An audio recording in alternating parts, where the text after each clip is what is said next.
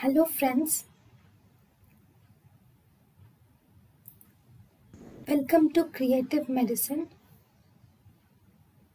In this lecture, we will learn about antigenic structure and virulence factors. In the gram-positive cocci, especially like the Staphylococcus, in the Staphylococcus we have different antigens.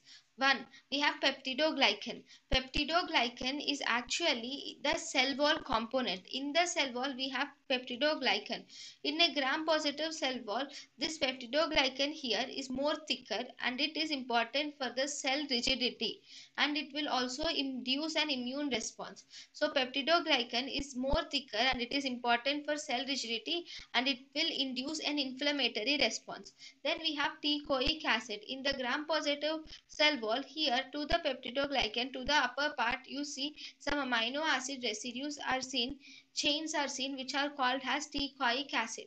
These teichoic acid will mainly help in mucosal adhesion, and they prevent upsonization.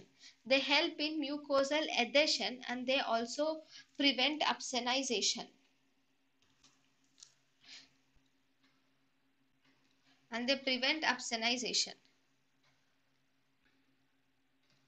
Then the next toxic then the next virulence factor is we have clumping factor or bound coagulase. This clumping factor or bound coagulase is responsible for the slide coagulase reaction.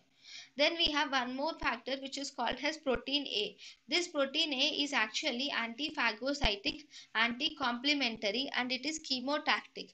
Because it is antiphagocytic, anti-complementary and chemotactic, it binds to the FC region of the IgG. So in the IgG, it will bind to the FC region of the IgG, leaving behind the FAB region free, and thus it is important for the co-agglutination reaction which occurs in the Staphylococcus aureus. thank you and thank you for watching.